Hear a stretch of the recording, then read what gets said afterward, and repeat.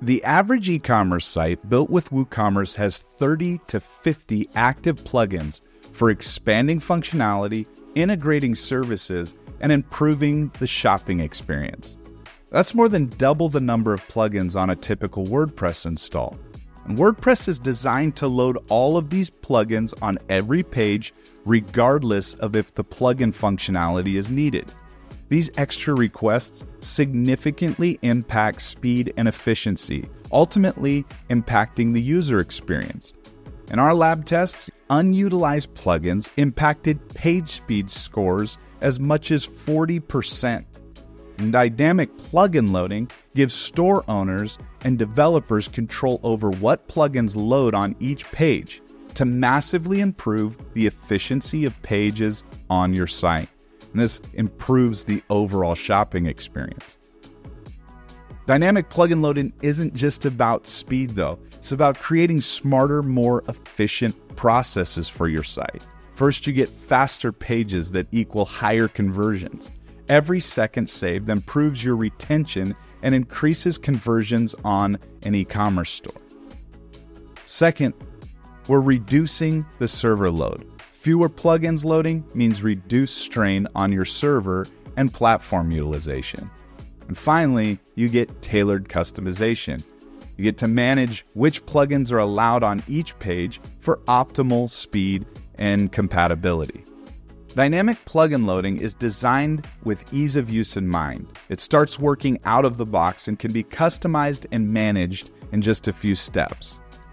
Step 1, activate. Dynamic plugin loading is on by default for all new sites with the e-commerce suite. If you're migrating your site or have an existing store, from the WP Engine portal, enable dynamic plugin loading by clicking on under your site settings. Step 2, customize. Dynamic plugin loading is pre-configured to disable e-commerce related plugins on non-e-commerce pages. For example, for your homepage, if you don't require checkout features, you can disable it from the homepage without affecting its functionality on the cart or checkout pages within your store. To add a rule, click Manage, and from the Rule Manager, select Add Rule. This will open a pop-up where you can select a page or group of pages and the plugins you want to exclude from loading on those pages. Add a note about the rule and click Save to create a rule without activating it, or Save and Activate to push your rule live. Step 3, test and validate. Before going live or when troubleshooting compatibility issues, use the built-in rule test tool to review how your page will behave when the rule is activated. With the test tool, you can test both active and inactive rules. Click the checkbox beside a rule and click Test Rule.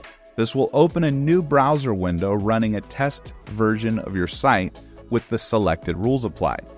This test does not affect your live production site. When testing a rule, the screen will open to your home page. Visit the page where your rules are being applied to ensure the page is functioning properly before pushing the rule live.